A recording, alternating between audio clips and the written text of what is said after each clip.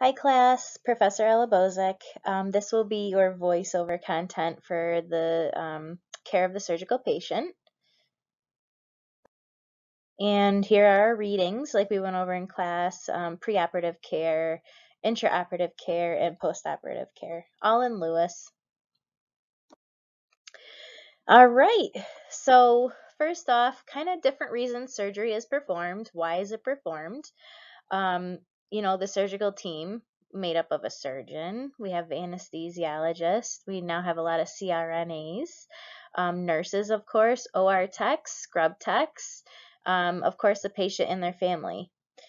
So for diagnostics, this is actually going to help us determine any presence or extent of a pathological problem, okay? So a great example that you used in class was biopsies, or, for example, a lung nodule. We're going to test that lung nodule to make sure that it is not cancerous.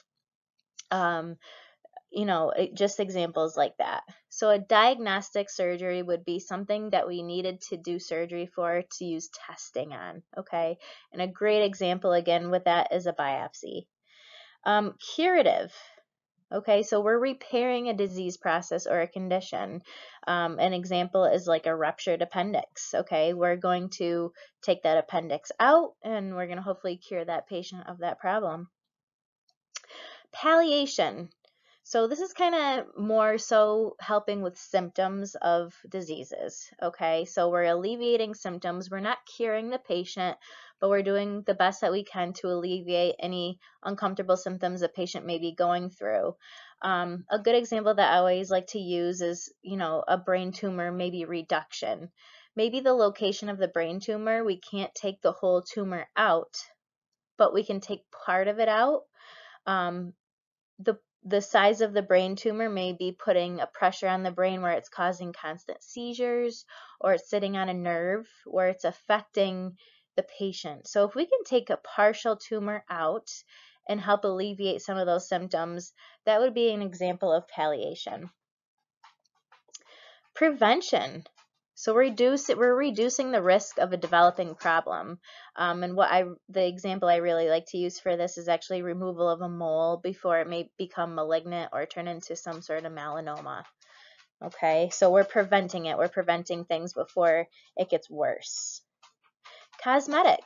Okay, it can be anywhere from plastic surgery, repairing a physical appearance after a trauma, repairing burn scars, a mastectomy, breast surgery after a mastectomy.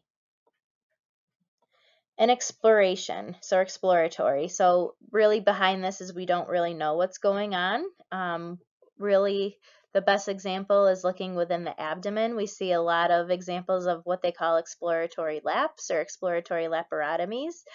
They know something's going on in the abdomen, but we're not quite sure what, okay? Maybe it's saying something on the scan, but it's not definitive. So we have to go into the abdomen and look a little bit further and see what's going on, okay?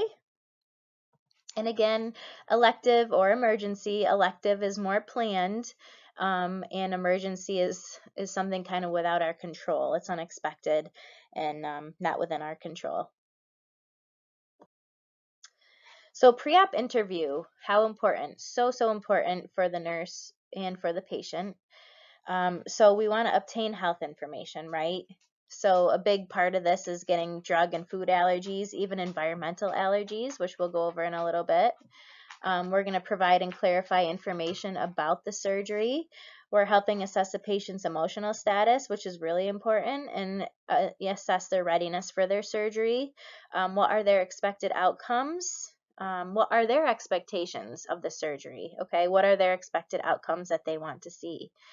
And we're there also to help give the patient and family opportunities to ask questions. And this is a perfect opportunity to do that before they're going into the OR, okay?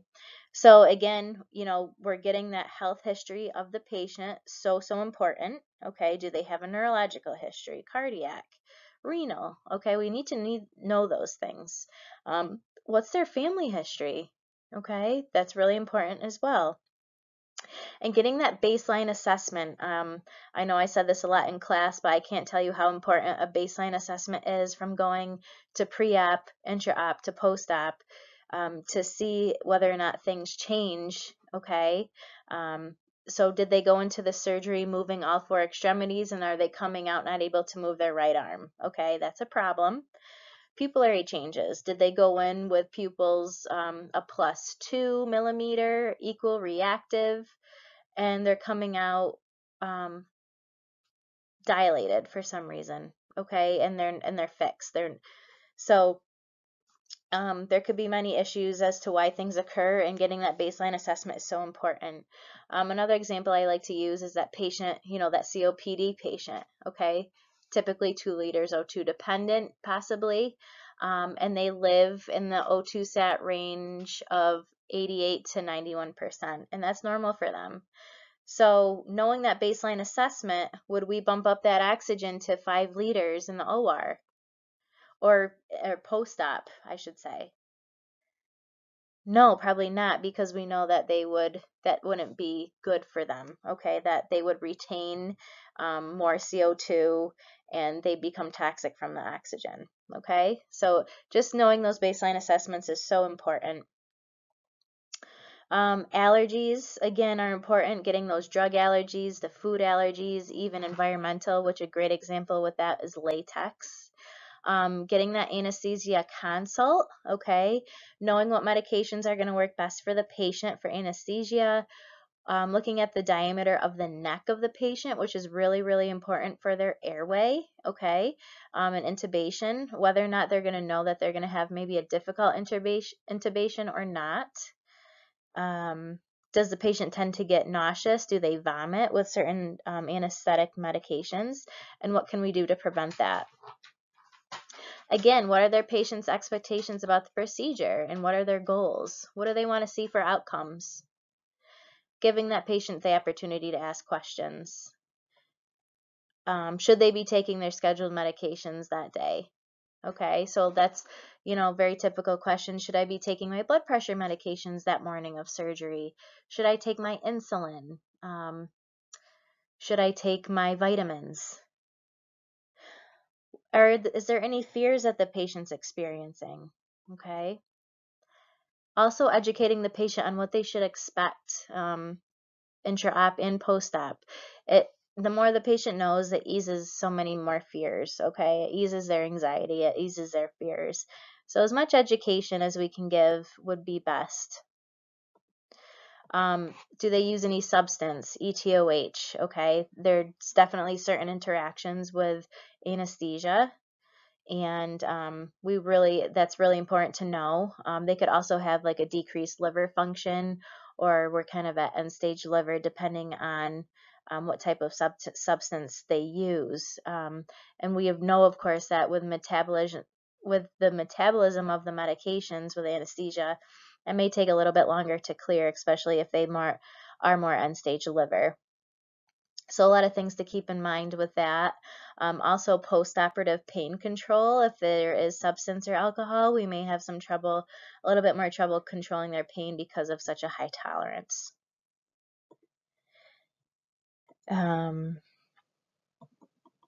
Okay, moving on to the next slide. And this is a lot of kind of what we just went over, but again, establishing a baseline physical assessment is so important. And we know that's so important because we're following that patient pre-op, intra-op, and post-op, and we want to see if there's any changes. We talked about their health history and family history and why that's so important. Especially is there any cardiac disease that runs through their family? We would really need to know that. Determine psychological status and coping strategies. So are they ready for this surgery? Okay. Again, what are their fears? Addressing their fears and educating the patient on the unknown. Of course, participating in the identification and documentation of the surgical site. Okay, we even do that in the preoperative interview. So we start as early as that, with checking the correct site of the patient.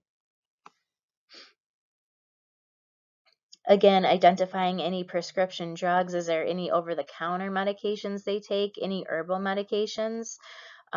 Because there could also be quite a bit of drug interactions with over-the-counter and herbals, and we'll go over some of the herbal products in a little bit.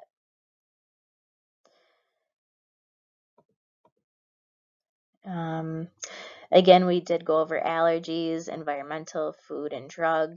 It's very important to identify any cultural, religious, and ethnic factors prior to surgery. It may affect the surgical experience.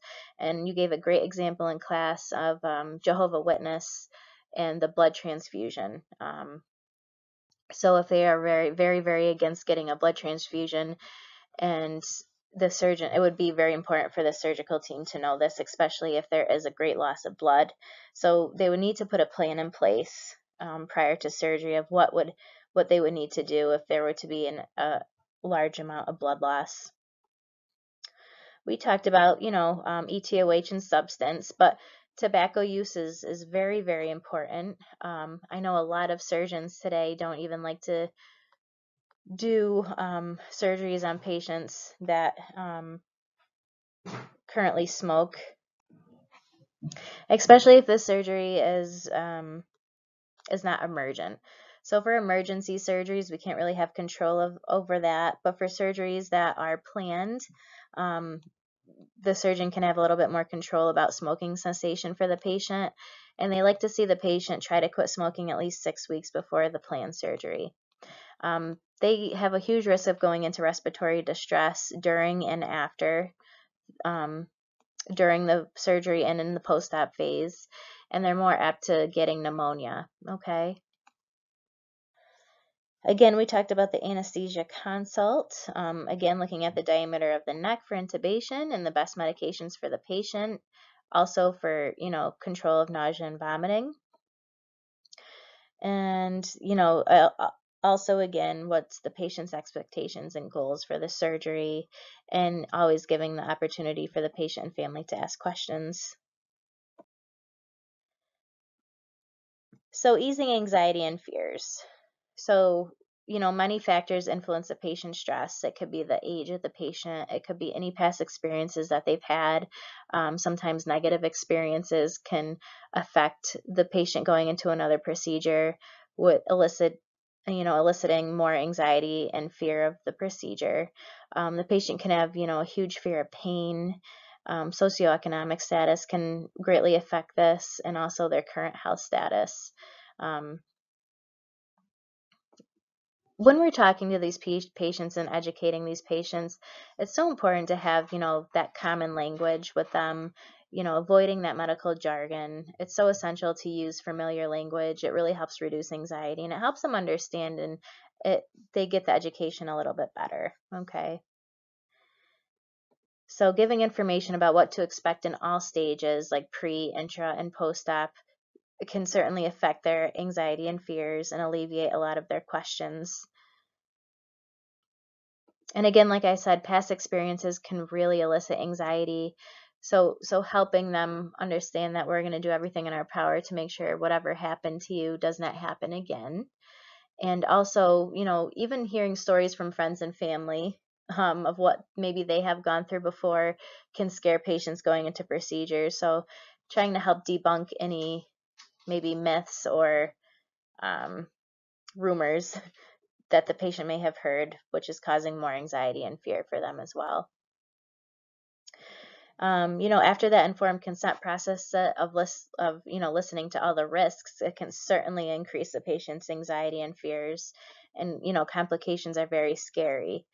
But making sure that we help the patient in their emotional state, we provide emotional support for them, especially if they have fear of pain. Okay, we can make sure to notify the provider that this patient has a very huge fear of pain, and we're going to do everything in our power to control their pain. Tell them that we use a 0 to 10 scale of how we can control their pain, and we can name off many of the medications that we use to help pain control. Okay, so reassuring the patient that drugs are available to help eliminate their pain, and we're going to do everything we can to do that. So situational changes are a big deal. especially if this surgery is causing a situational change for the patient. Concerns of the unknown, okay? So, you know, a fear of death, a fear of pain, concerns with body image, and it can be just as something as, sometimes a scar is really a big deal to some patients it's not. So every patient's different. So we want to make sure that we provide the patient with the best possible experience. And if they do have that issue with the scar, providing them with emotional support and maybe some help in how to deal with that new scar. Um, Again, going over past experiences and trying to provide emotional support about that, and lack of knowledge. So we're going to give a lot of education to the patient. So these are herbal products that should be, we should not have patients take prior to surgery. So it's always important to notify the provider if the patient states that they take any vitamins, herbs, or dietary supplements, because sometimes they may have an interaction. So these are the ones I want you to know. So avoiding astragalus and ginseng. These will increase blood pressure before and during surgery. Avoiding garlic, vitamin E, ginkgo, and fish oil. This increases the risk for bleeding. And avoiding kava and valerian, and it causes excessive sedation.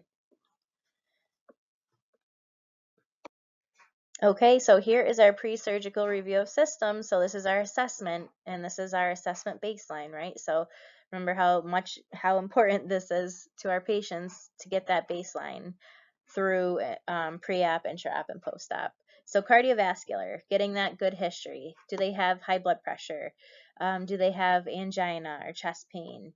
Do they have arrhythmias or dysrhythmias? Heart failure, have they had an MI? Do they have any implantable devices? Just some examples of cardiac history right here. So what is their current treatment, or are they on any medications? So do they take antihypertensives? Do they take anticoagulants? Do they take any medications that help their dysrhythmias? Maybe possibly getting a cardiac consult prior to surgery, especially if they do have an extensive cardiac history, wouldn't be a bad idea. All patients should at least have a 12-lead EKG prior to surgery, especially cardiac patients, but that's pretty much what, the protocol now for everyone.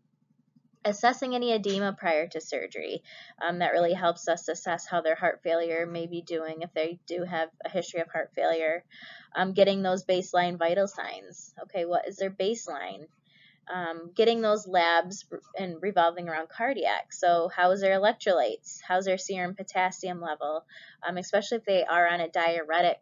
Are they depleted from the diuretic? Do they need some electrolyte replacements? How's their coags? Okay, their PT, PTT, INR, especially if they are on a blood thinner or anticoagulant. If the patient has a prosthetic heart valve, okay, it would be a really good idea to treat the patient prophylactically with an antibiotic. Anything that is implanted has a larger risk, especially to be infected or to have vegetation, which is bacteria, around the site.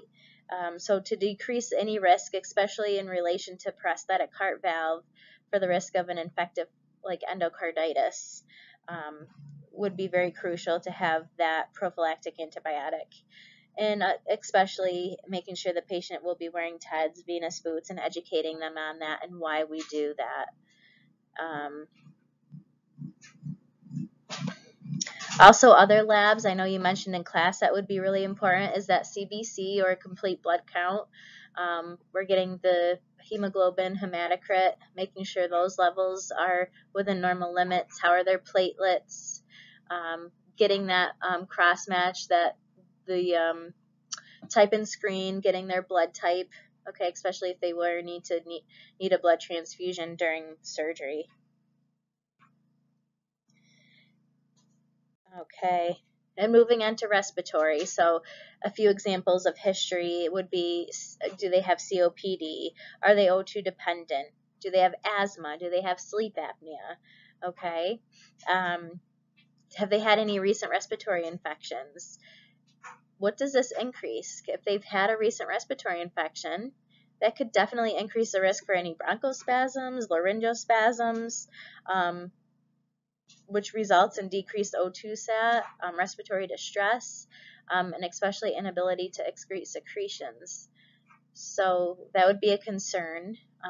This is asked quite frequently to patients prior to a surgical procedure, and a lot of times if they do have an upper respiratory infection, they'll postpone that surgery. Do they have a cough? And if they cough, are they coughing up any sputum? Okay, is the cough dry? What does the sputum look like? Is there any hemoptysis? Okay, does the patient smoke? And like we talked about in a few slides back, many surgeons typically deny surgery if patients do smoke, and they need to start at least 6 weeks prior for a smoking cessation, okay? And they need to be 6 weeks smoke-free. It increases the risk of infection so much more in patients for surgery.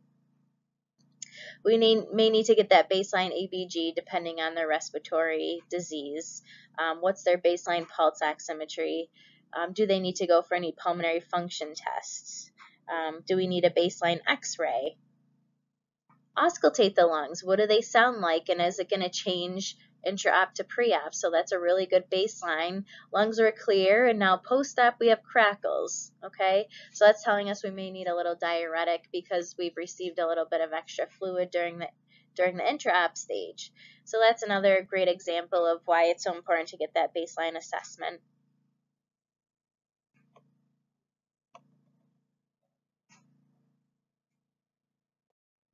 Moving on to neurologic. Okay, so a few examples of a history of a patient would be, do they have Parkinson's? Do they suffer from a seizure disorder? Have they had a stroke? Do they have any spinal cord disorders or injuries? Do they have MS? Okay, getting that baseline mentation. Are they alert and oriented ×3? Do they have Alzheimer's or dementia? Can they respond to questions appropriately? Can they follow commands appropriately? Okay, so getting that initial baseline, because if we're coming out of surgery and all of a sudden we're not following any commands and we're severely confused, that's a major issue that needs to be addressed. Getting that baseline neuro assessment is important for comparison. So we're assessing their movement in all extremities. So what's their strength? Is it equal? What do their pupils look like? Does the patient need a legal guardian or power of attorney to make decisions? Okay, so if they do have that Alzheimer's or dementia, you know, is the patient able to make that decision on their own for this procedure? And do they need help with doing that?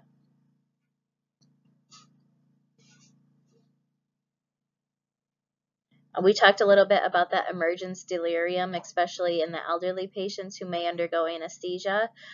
So it is a common thing for an elderly person or a person with Alzheimer's and dementia to get what is called an emergence delirium after anesthesia, and they remain confused, sometimes agitated, a little combative for some time after surgery.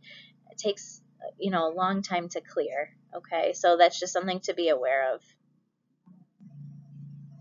And it's just related to the added stress and anesthesia and any, you know, other drugs that have been added during the procedure to this patient. GU. So a few examples of history. Do they have any renal disease? Are they on dialysis? Do they get frequent UTIs? What lab should we get as a baseline? And I know in class you had stated getting that BUN and creatinine level. Does the patient have any issues with incontinence, any issues with hesitancy, retention? This would be very important, you know, knowledge if we do need to insert a Foley catheter. Especially when the catheter comes out, we need to know if we'll have that retention post-catheter, okay? Does the patient have an enlarged prostate? So if they do need to have a Foley catheter within surgery, we need to know if it's going to be a difficult catheterization. We may need a Coude catheter if there is an enlarged prostate. Especially for women of childbearing age, are they pregnant? When was their last menstrual period? And any recent UTIs. And moving on to musculoskeletal, so examples of the history of this would be any fractures, arthritis, osteoporosis, any contractures. We need to know, especially in the ORs, are any mobility restrictions that can really influence intra-op positioning. We know sometimes that patients can be placed in some pretty odd positions depending on what type of procedure they're doing, but we need to know if there's a reason we can't move a patient a certain way on the OR table. If they're doing spinal anesthesia, like a regional, it may be difficult for the patient not being able to flex their spine or round out their spine for the epidural. Neck mobility can be an issue, okay, especially with effects on the airway and intubation. So anesthesia during their consult will need to know if there's any issues with neck mobility. Like we talked about, even neck size, neck mobility is another issue that can affect the airway. And endocrine. So diabetic patients are at very high risk for any adverse effects in relation to anesthesia. Being either hypoglycemic or hyperglycemic can really play a role in delaying wound healing, and infections are so much more common, unfortunately, in diabetics. So we need to be really, really careful and have a very tight control on diabetic patients during surgery. It's also important to clarify with the surgeon, the dose of insulin, if any, that needs to be taken prior to surgery. Can they still take their oral hypoglycemic medication? Typically not. We usually put them right on sub-Q insulin. So that needs to be discussed with the provider prior and educated with the patient. During the surgical procedure, they'll be taking frequent blood sugars on the patient and making sure that they're in an adequate zone or range for their blood sugars. Of course, a serum glucose should be measured the morning of surgery, even for patients who aren't diabetic. But for those who are, it will be monitored throughout the entire procedure.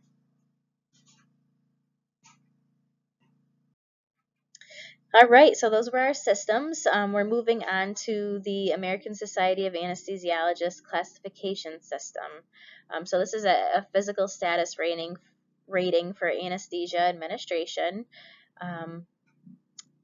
And it's an indicator for any risks, preoperative and really all the way through post-op, pre-op to post-op.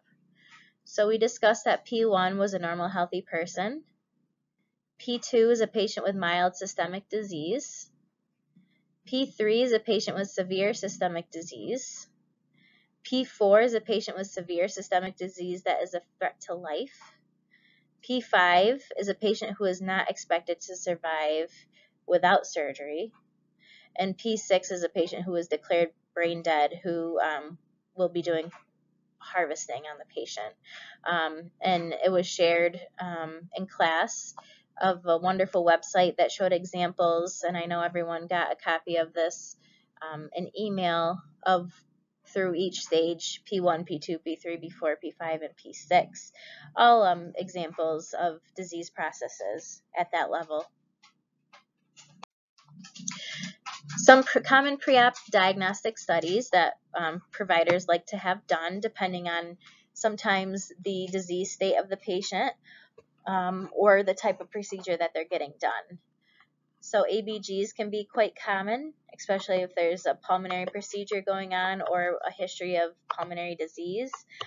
Pulse oximetry, getting that baseline blood glucose, BUN and creatinine, chest x-ray, a full CBC count. You'll find your H&H in there, right? Red blood cells, white blood cells. If we do have a bump in white blood cells, typically they will postpone the surgery. Okay, so anything that shows an increased risk of infection prior to surgery, we're at even higher risk to get even more of an infection after surgery. So that's why a lot of providers postpone. Echocardiogram, especially if there's a long-standing cardiac history going on. EKG is very typical. Getting electrolyte levels, pregnancy tests, liver functions, coags such as PT, PTT, INR, pulmonary function tests, and type and screen. So doing that pre-op teaching in relation to kind of the dynamics of the OR as well, Again, we're increasing patient comfort and satisfaction by alleviating any fears that they have. So it's really good to go over this pre-op teaching of the setting of the OR. And the first thing that we would want to talk about is the sensory information. So this is what patients kind of hear, see, smell, feel. So we can give some examples. Sometimes it may be a little noisy. You may smell a lot of cleaning solutions. It can be very cold. Lights may be bright. There can be a lot of beeping from the monitors. Some examples like that for sensory. Process information is kind of detailed on where the patient's going throughout the OR. So where's the admission area? Where's the holding area? Where's the OR? Where's the PACU?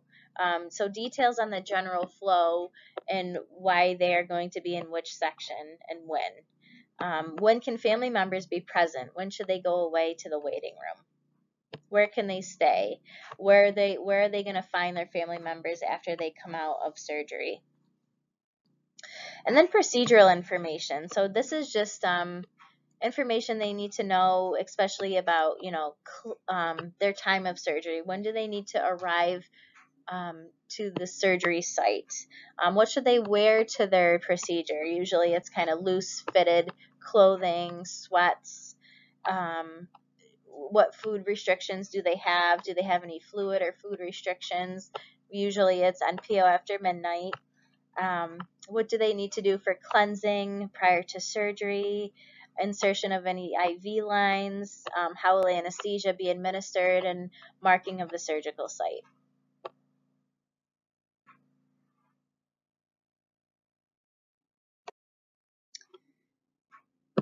And next is just some very general surgical information that we want to educate our patients too. So why do we need to cough and deep breathe? And a lot of times telling them this even before their procedure, it kind of helps stick with them and it makes them think about some things for a little bit and the importance of why they need to do that. So teaching them to cough and deep breathe even prior to coming out of surgery is very helpful. And why do we do that? Preventing pneumonia, use of the incentive spirometer. Again, we want to make sure the lungs, have proper inflation, preventing pneumonia, utilizing TEDs and venous boots. We want to prevent any clots from forming, educate the patient if they're going to have any tubes or drains post-surgery. Why will they have those tubes and drains, and what they're going to see when they come out of surgery. Educating the patient on how we use the 0 to 10 pain scale, why we do so, and what we can medicate at each stage of the pain level, for mild pain, moderate, or extreme pain. And educating the patient on why we do NPO after midnight. Okay, sometimes the background and why we do things the way we do helps the patient understand things a little bit more. So, NPO after midnight really helps reduce the risk of any pulmonary aspiration, and it also helps with controlling nausea and vomiting a little bit better. This is just an example. We really stick to the NPO after midnight, but I did want to share with you preoperative fasting recommendations per the American Society of Anesthesiologists. So it's a little less strict, but I just wanted you to see this. I want you to know NPO after midnight, okay? But I just included this for you to know the American Society of Anesthesiologists recommendations. So if we're 8 hours prior to surgery, the patient can eat a regular heavy meal. It can be fried or fatty. 6 hours prior is a light meal, like toast or clear liquids. 6 hours prior can be milk, if we're talking about more pediatrics, and an infant is infant formula. 4 hours prior, if we're talking about an infant or pediatrics, is breast milk. And 2 hours prior would be clear liquids. So water. If there is a clear tea, they can have clear tea. Black coffee is not considered a clear liquid though. Carbonated beverages such as a ginger ale or seltzer. and fruit juice without pulp.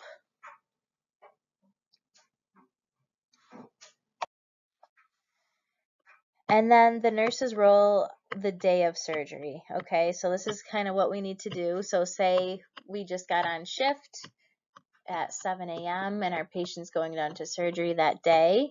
These are some things that we really need to think about. So we're going over any final pre-op teaching that maybe hasn't been done, or reteaching the things the patient may have not have understood. We're ensuring that any pre-op orders are completed. We're making sure that the patient did get all the labs that they had ordered. All the diagnostic tests that were ordered are done. So we're making sure to go through that and that the patient has completed all of that. Did the patient maintain their NPO status after midnight?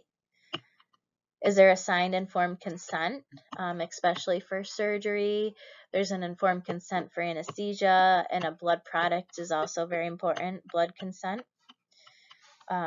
Laboratory results and diagnostics results, and have they resulted? Consultations of the patient should all be placed in the patient's chart, and the H&P should also be placed in the patient's chart. Baseline vital signs. We need to make sure that the patient has had proper skin preparation and cleansing. We need to make sure that the surgical site has been identified and marked by the provider. Does the patient agree to the surgical site? Remove any dentures, jewelry, glasses, contacts, hearing aids, rings, bracelets, necklaces. Everything should be removed from the patient. Also encouraging the patient to void prior to going to the OR. An empty bladder will really help prevent any involuntary elimination during the procedure, and it also reduces the risk of retention. So you'll see a lot more nowadays that patients really do not even get CAF during surgery. It depends on the length of the procedure and the provider's preference. But more so than not lately, we've been steering clear of Foley catheters being used within the OR, okay? It just really reduces the risk, of course, for number one, infection, and reduces the risk for retention. So going over this wash, the chlorhexidine wash, we use the example of having surgery on a Wednesday. So this bath, the bath is the photo on the right here. It's the bottle of CHG, also known as chlorhexidine, and the patient needs to start bathing 2 pre-op evenings prior to surgery. So if we're talking Wednesday, the patient needs to start Monday evening doing a full head-to-toe bath with this bottle.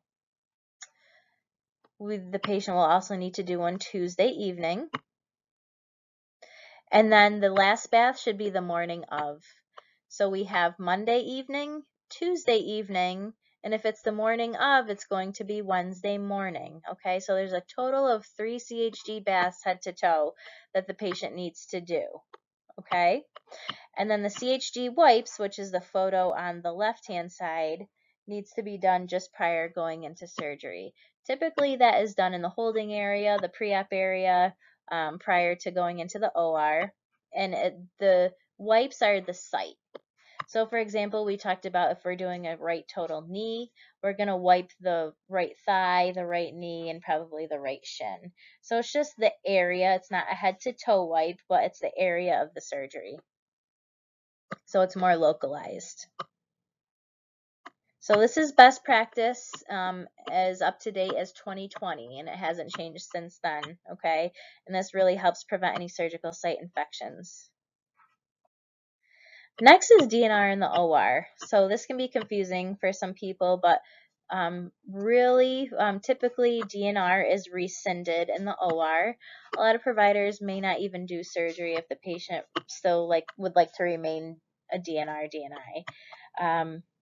They're just putting, I don't want to have it come across like this, but the effort that everyone's putting in, the time and the cost of surgery, for possible DNR, DNI, is usually out of the question. So DNR status will be rescinded within the OR, and they will be resuscitated if needed.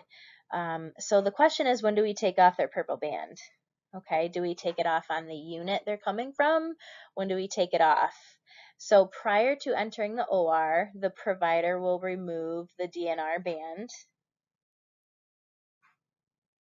and it will be replaced upon exit of the OR. So in the PACU, the band will be placed back on. Okay, so this is not happening on the floor. This happens within the OR of the removal, and it gets placed after the patient leaves the OR. Okay. So common pre-op medications. Antibiotics are a big one, right? We use antibiotics for prophylactic therapy. The most typical antibiotic you'll see is cefazolin, also known as Ancef, and it prevents any post-op infections. Anticholinergics, okay, so these really help oral and respiratory secretions and can also help with nausea and vomiting. The scopolamine patch is a really great example of an anticholinergic. Antidiabetics, insulin helps stabilize blood glucose. Antiemetics, okay, so anti-nausea medications, Zofran, Phenergan. Benzodiazepines, so these can help with anxiety. It can also be an inductor for sedation. Valium, Ativan, Versed are all examples of this. Beta blockers, if they're having severe hypertension prior to procedure. Metoprolol, labetalol can manage hypertension. Histamine receptor antagonists.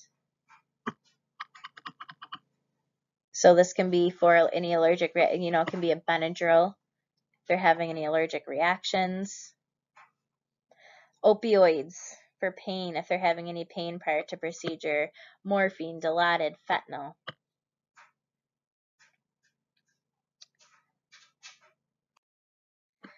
And the intra-op environment. So there are zones. So the first zone we're going to talk about is unrestricted zone. So this is a zone that people can wear street clothes in. They can interact with those actually in scrubs. It's like point of entry. It is the area like the holding area, and it's also the area such as locker rooms and the nurse's station. And then we move to semi-restricted zones. So we're getting a little bit more aseptic. So this is the surrounding and support areas and corridors. Only authorized personnel are allowed in these areas, and clean surgical attire should be worn, such as, the clean surgical scrubs, booties, headwear, mask. And then you guys know what the restricted zone is, and that's really the OR suite. So you are scrubbed in, you're gowned, you're aseptic, you have your mask on. I don't want you to confuse, like a lot of people call the area pre-op area, some people call it the holding area. We have like a surgical day area that we call it. So those are all interchangeable terms here. So I just wanted you to understand that can be, the holding area could be used interchangeably between like surgical day and the pre-op area. And this physical layout is really meant to prevent any cross-contamination, so it's pretty well thought out for the OR layout. And then we're going into intra-op nursing duties here. So this is what our intra-op nurse does. Okay, so we've gone from pre-op, now we're talking about intra-op. So our OR nurse will help prepare the OR suite. This nurse is ensuring that supplies and equipment are available in the OR depending on the procedure that's going on. They're helping maintain aseptic technique for themselves and also making sure that everyone else practices aseptic technique, so they're the monitor for everyone else. They help gown and glove the surgical team. They make sure to check mechanical and electrical equipment, that it's working properly. They help conduct the pre-procedure verification process, so right patient, right site, right procedure. They're helping assess the physical and emotional status of the patient, okay? Applying and monitoring devices and assisting with any insertion of invasive lines. helping assist with safety of transferring the patient and positioning the patient, helping the patient get on the OR table, and then putting them in the proper position for the procedure. Where the nurse in the OR is helping aid in any anesthesia induction. They monitor and assist with draping of the patient, and they, like I said, again, surgical timeouts, which we'll talk about in a little bit, they take part in. They're the recorder of everything, so any care done intra-op is done by the OR nurse, okay? They can help pass instruments to the first assist, to the scrub tech, to the surgeons. They can help label, send off specimens, especially if biopsies need to be sent or certain labs. They can help label and send those off. They're measuring any blood output as well as any transfusions needed within the OR, so blood output or input, also urine output, and any other fluid gains or losses. They're confirming, dispensing, recording drugs, so they're really helping with recording of the drug administration. They're keeping a correct count of sponges, needles, and instruments, which is so important.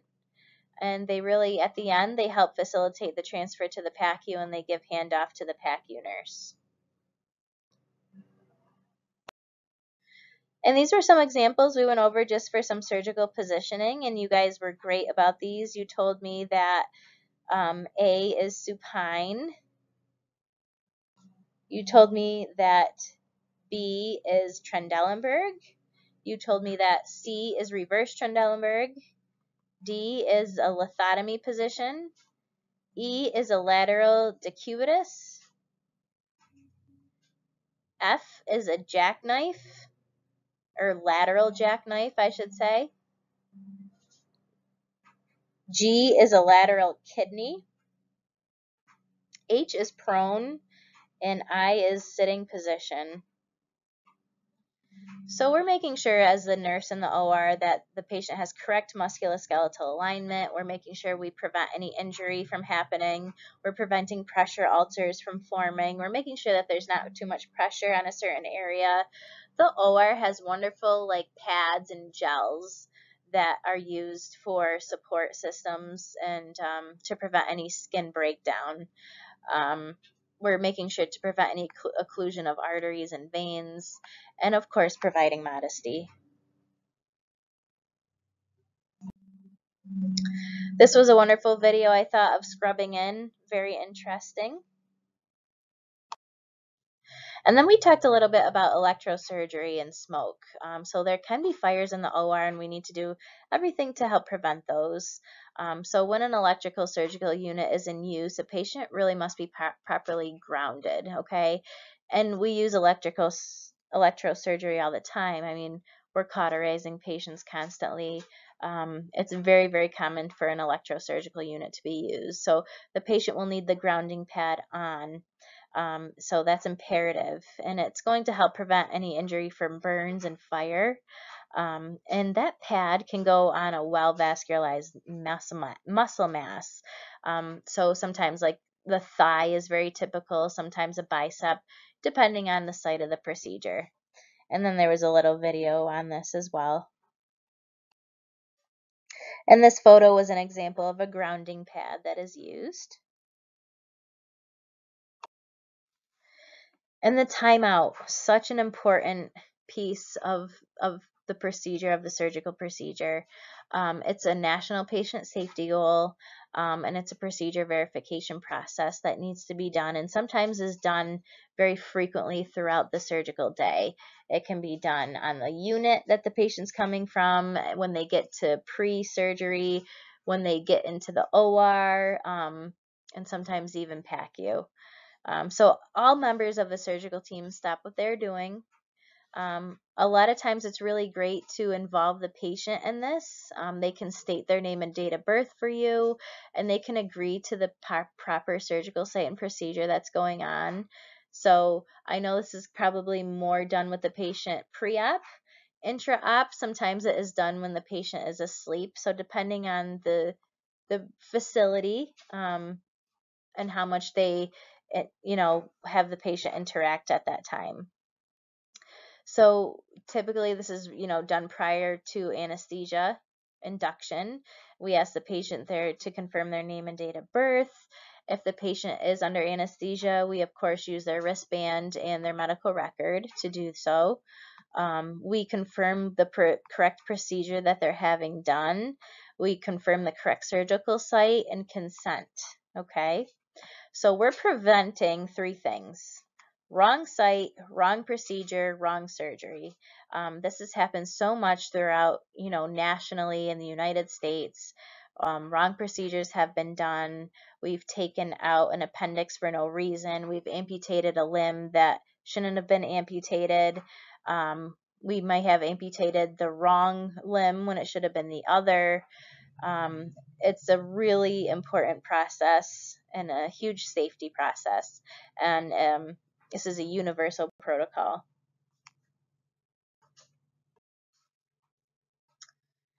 Also, I wanted to go over the Surgical Care Improvement Project. Surgeries, especially orthopedic surgeries, are filed quite closely, and we're graded on many things, especially infection is a big one. And that's why smoking and having an upper respiratory infection, or UTI, is so important for the provider to know pre-procedure, because if they do, they know that they'll probably have more of increased risk of infection post-procedure. So that's why they'll postpone those surgeries. But we're reducing complications from surgeries through these three things at least. So we're giving prophylactic antibiotics, and it needs to be started within 30 to 60 minutes prior to a surgical incision. And that will be checked upon either with JACO or whatever type of facility is grading the surgical procedure. Next is applying a warming blanket to prevent any hypothermia. And 3 is applying SCD boots, of course, to prevent any clots from forming.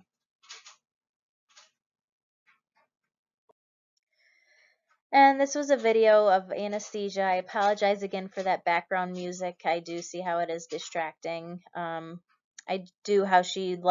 like how she went through the different types of anesthetics or sedation and regional techniques.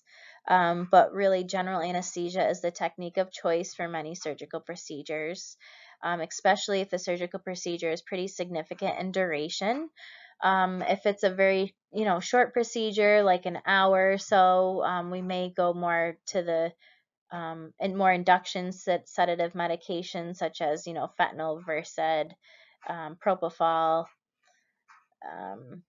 But general really has the patient in full skeletal muscle relaxation, like it's a state of hypnosis, and the patient will be in a very comfortable position during the surgery. And these are some common general anesthetic medications that we went over. Not just one can be used. Multiple of these groups of medications can be used depending on what the anesthesiologist wants to use and how it will affect the patient. And that's why that pre-op interview with anesthesia is so important. So, non-barbiturate hypnotics. The common ones for these, I want you to know, is etomidate and propofol. What we want to observe for this is any nausea and vomiting, hiccups, hypotension, and hypoglycemia. We have inhalation agents such as nitrous oxide, very common. We do need to monitor the patient for extreme nausea and vomiting, and we want to stay away with this for bone marrow depression. Nitrous oxide must be given with oxygen to prevent any hypoxemia, and we really need to monitor any nausea and vomiting. And again, avoiding in patients with bone marrow depression.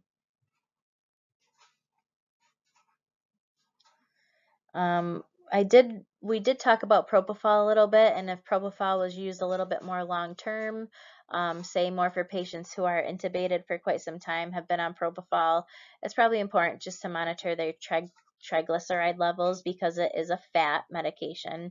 It's very, very similar to lipids. or like a fat emulsion. So monitoring serum triglycerides, especially when intubation lasts more than 24 hours, is a good practice to use. Then there's dissociative and anesthetic, which is ketamine. Not too much of adverse reactions, but sometimes there can be hallucinations and agitation. What would help with this if a benzo is added, like an Ativan, Valium, Versed, can help with agitation or hallucinations.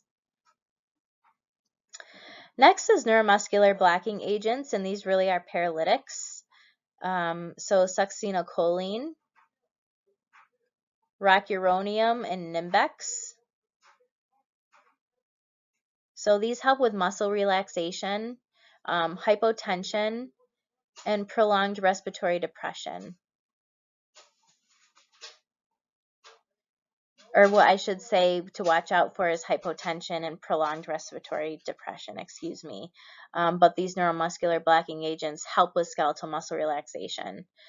We also want to monitor for any nausea and vomiting.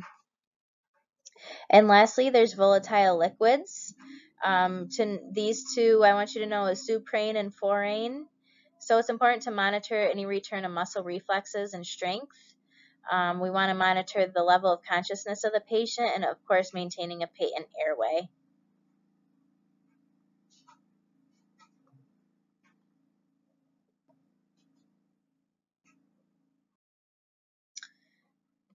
Next is the role of the nurse with anesthetic induction. Okay, so during induction, maintenance, and emergence, so during each stage, what can we help the anesthesiologist with?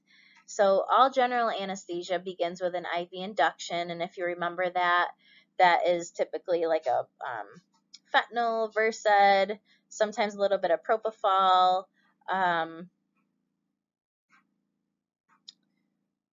sometimes etomidate. So this first dose of these induction agents, they only last a few minutes, and they actually help with timing of just getting your endotracheal tube placed in an airway. And then typically inhalation agents are after your induction agents. So your nitrous oxide, and that will be given through the endotracheal tube, the gas, okay? So during induction, as a nurse, we're helping with any application of monitors, and we're assisting with airway management. So we're helping get that airway into the patient.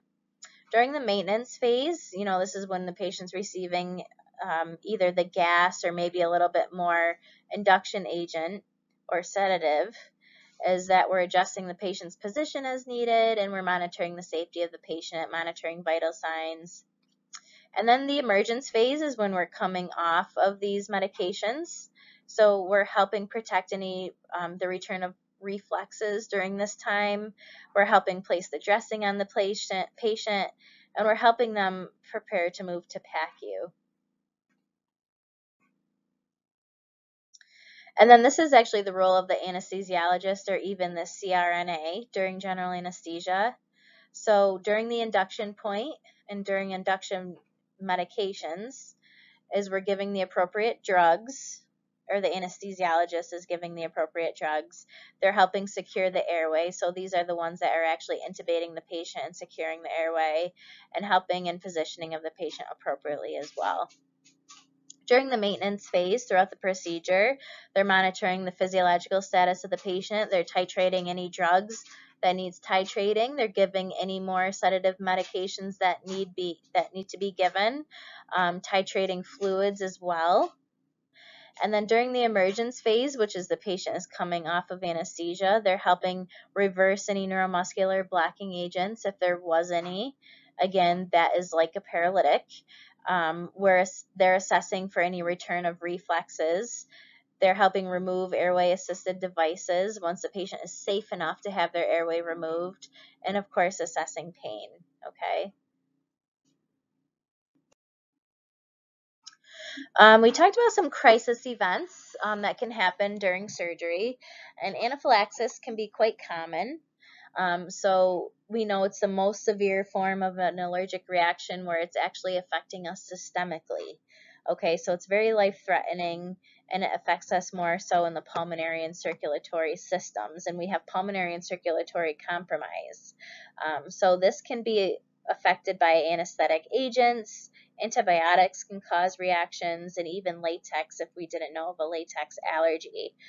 So the patient can become very hypotensive and tachycardic. They can run into bronchospasms and really respiratory distress and develop pulmonary edema. So we need to, of course, go to our anaphylaxis kit. They're located on all the emergency carts in the facility. Within this kit, we, of course, have the #1 line drug here of epinephrine. Epinephrine is a life-saving drug for an anaphylaxis reaction. There is also Benadryl. There is Solumedrol or Solucortef. There is also breathing treatments in there as well to help open up the airways a little bit better. Next is malignant hyperthermia, or MH. It's really not common, but a very important thing to know and understand. And it's really hypermetabolism of skeletal muscle. And when that happens, it's resulting from there's an altered control of intracellular calcium. Okay, so hypermetabolic or hypermetabolism of skeletal muscle, and it alters the control of intracellular calcium. So the patient will have extreme skeletal muscle rigidity from this, and they will be hyperthermic. Okay, so they'll have an elevated temperature. Again, hypermetabolism of skeletal muscle, which causes an altered control of intracellular calcium. It's really occurs in actually susceptible patients, and it's more of a genetic trait than anything. That's why it's so important to get that family history. If anyone in their family has been through MH before, that would be a huge red flag to notify the provider for, or anesthesia. This occurs under general anesthesia or in post-op. Typically, we see this more in post-op care. And the real causative agents that they found with research is that if the patient has received succinylcholine given with an inhalation agent, like a gas, can put patients into MH. Again, we have an altered control of intracellular calcium. It causes muscle contractures. The patient becomes hyperthermic, hypoxic. They have an elevated venous lactate level because lactic acidosis is occurring. The patient can be tachycardic, and prompt administration of dantrolene is the life-saving drug for this medication. So it's going to reverse the effects of MH. So dantrolene will do that. I know our OR has a malignant hyperthermia kit with dantrolene located right within it. So it will help slow the metabolism of skeletal muscle, and it will help reduce contractures. The fever actually is a later sign of this. We tend to see the muscle rigidity and the muscle contractures first, and the increased fever is typically a later sign.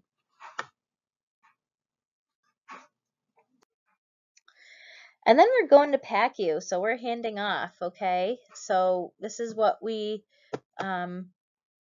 need to know to give PACU report. So giving a thorough history and baseline assessment of the patient. Hopefully the patient has maintained at their baseline and hasn't changed. The PACU nurse needs to know the surgeon and the procedure done.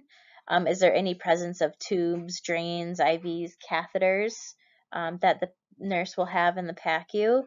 What type of anesthesia did the patient receive? Was it general? Was it regional? Was it both? And the medications that were used during the procedure. What's the airway status? Were they able to extubate the patient just fine and they're on a simple face mask? Are they still intubated? How's the pain management with the patient right now? When was the last dose of pain medication? What type of IV fluids were administered in the OR? Are they still receiving those fluids? How much fluids did they receive in? What was the output in the OR? Was there any blood loss? Did they need any blood transfusions? Again, pain management and any of the course intra-op. Did anything go unexpected? Any unexpected events? And when we get to PACU, this is called phase 1. Phase 2 is typically when we're transferring the patient up to whatever unit they will be on. But so right now, we're going to just talk about phase 1. And we've now received PACU report from the OR. And the first thing we need to do when that patient comes to our PACU is we need to get those, what's the airway? How's the airway? Okay, is the patient breathing okay? Are they having increased work of breathing? Are they in any respiratory distress? So ABCs. Getting that set of vital signs. So wheeling them into their bay in the PACU, putting them on the bedside monitor, and getting that first set of vital signs as a baseline. End-tidal CO2 is wonderful, should be used a lot more. I think we're doing better with that, with using end-tidal CO2. It's also called waveform capnography. So it's actually helping us determine how well the patient's oxygenating by the number of the end-tidal CO2. If the patient is hypoventilating for any reason, they're not blowing off enough CO2, are they hyperventilating? Are they blowing off too much CO2? So it gives us a kind of a better definitive measure of how the patient's breathing and oxygenating, sometimes even more than an O2 stat. EKG monitoring, and that's right on their bedside monitor. So we put them right on the leads. Again, we're monitoring the airway, which is so important. If they needed any invasive monitoring, such as like A-lines or central line placement, that we're making sure that that's maintained in the PACU. Did they need to be kept on a ventilator and maintaining intubation and ventilation within the PACU? Doing those neuro checks, making sure that they're still maintaining at baseline.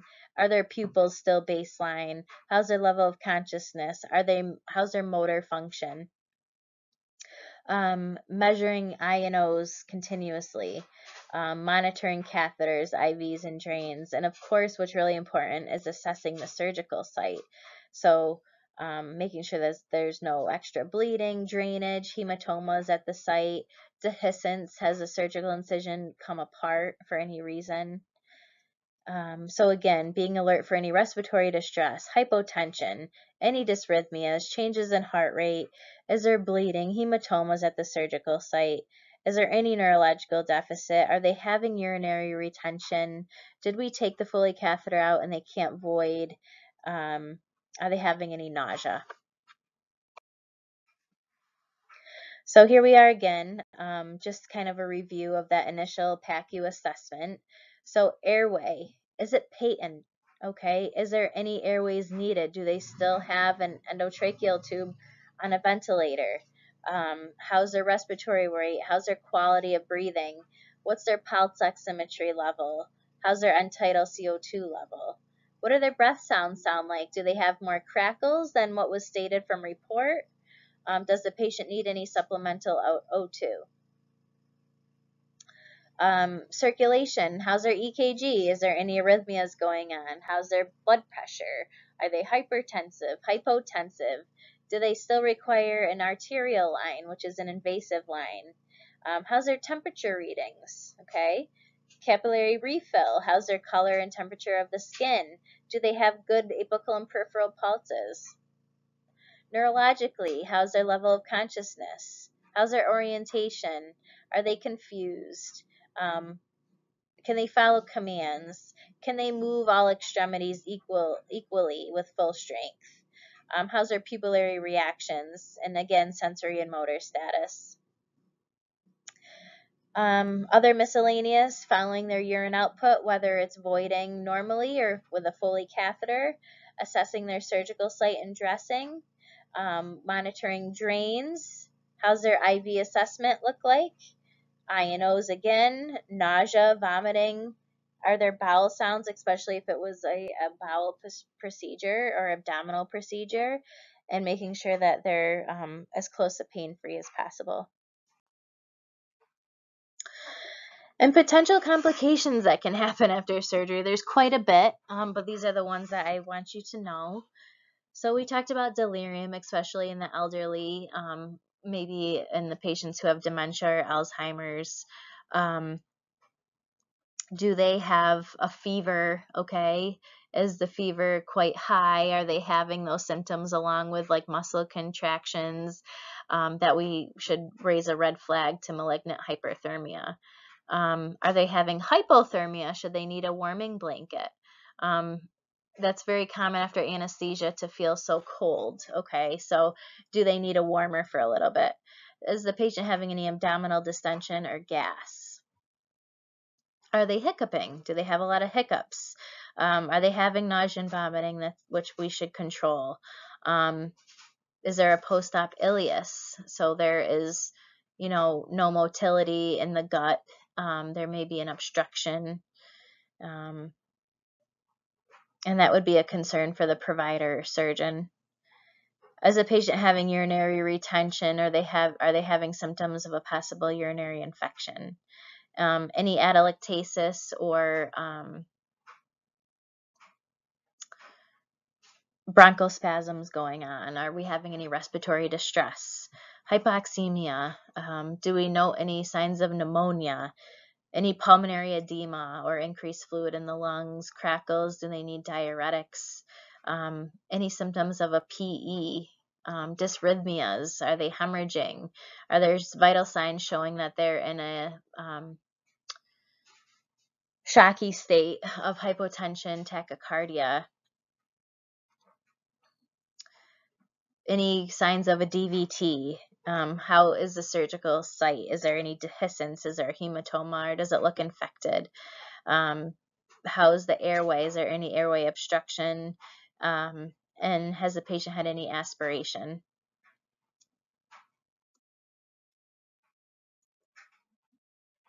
So I wanted to talk a little bit about respiratory complications, and really airway obstruction can be quite common, especially if the patient is still kind of still stuporous or sleepy, and they have removed the endotracheal tube. Sometimes if they're still sleepy, their tongue can slip back into the soft palate of their mouth and occlude the pharynx.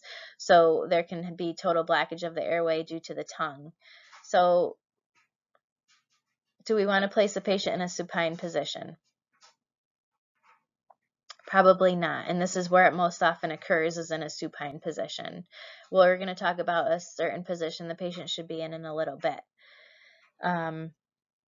So of course, the best thing to do with this is that, remember that head tilt, jaw lift. It helps get that tongue out of the way, and it helps open the airway. And we'll be putting them in that lateral recovery position, which both we'll talk about in a minute. There can be laryngeal edema. Okay, so that can actually happen due to maybe an allergic drug reaction. It could be irritation from the endotracheal tube. So really, corticosteroids are a huge help with laryngeal edema, oxygen therapy, and if it's severe, possible need for reintubation. Again, laryngeal spasm can be possible irritation from the endotracheal tube. Even retain thick secretions or mucus plugging. Even suctioning, deep suctioning can help with this, coughing, deep breathing, and adding hydration. There can be issues with aspiration, especially if the patient has vomited. So we want to add oxygen to the patient, we want to suction the patient, and we probably will need antibiotics. Pulmonary edema, if the patient has gotten a lot of fluids or blood products within the OR, they're going to need oxygen therapy and probably some diuretics to take some fluid off. And pulmonary embolism, we really all know the treatment for a PE. So here's a good picture of the elevation of the jaw, kind of clearing mandible, and we're lifting up the jaw to clear the airway. So head tilt and jaw lift. and the airway is cleared and the tongue does not rest anymore on the soft palate of the pharynx. And then I just want to go over, some signs, some systems of the body. So we're going to go from neuro, probably all the way to GU, and the signs of inadequate oxygenation throughout the body system. So if we first start, let's say the cardiac system, what are some signs that we're having inadequate oxygenation cardiac-wise? Could be hypotensive, so we could have blood pressure changes. The patient can be tachycardic or bradycardic, or they can have dysrhythmias. We can probably have chest pain or angina. Delayed capillary refill, we might have weak pulses peripherally, and also a decreased oxygen saturation. Neurologically, the patient could be confused, restless, agitated. Skin-wise, the patient can have cyanosis. It can feel cool and moist. Renal, they can have a decreased urine output for sure. Respiratory, we'll see accessory muscle use, abdominal breath sounds. They'll